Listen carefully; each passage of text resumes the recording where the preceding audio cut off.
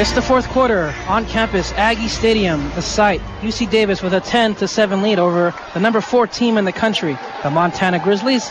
You're listening to UC Davis football on KDVS 90.3 FM. Marvin Dinozo, Ben Taylor here with you, and Jonathan Santiago back at Davis, or our KDVS worldwide headquarters, down the road, so to speak, a 10-minute walk to Freeborn Hall. Montana with 1st and 10 at their own 9-yard line. Let's see if the Aggie defense can prevent Montana from getting on the scoreboard as they did in their last offensive attempt, a 17-yard pass to the wide receiver Grattan. I think in your last quarter here, Marvin, the least the Aggies could do for you right now is get you the victory here.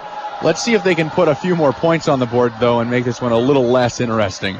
So the quarterback, Sele, this time will hand off to Reynolds, and Reynolds will get across to about the 14-yard line of the Aggies, or the 13, as that will be good for about 4 yards, and the Aggies still trying to remain stiff on the run. They are, Marvin, and, you know, they aren't giving up the big run, and that's what killed them in that Fresno game, and let's see if they can continue to do that here in the fourth. So the quarterback will throw it and is nearly intercepted by UC Davis. Nice try that time by number 37. That is Ramsey Moyer, the free safety, able to get his hands on the ball as the quarterback for Montana Grizzlies, Roper, who's in the game now, almost made a mistake.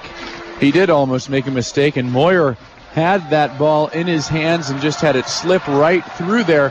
3rd and 6, a big point here in this game. So Justin Roper with 3rd and 6 at the 13-yard line, shotgun, 2 helpers, and now he'll throw the ball deep on the far side, out of the reach of the Montana wide receiver Mark Mariani, and the Aggies force Montana to go 3 and out.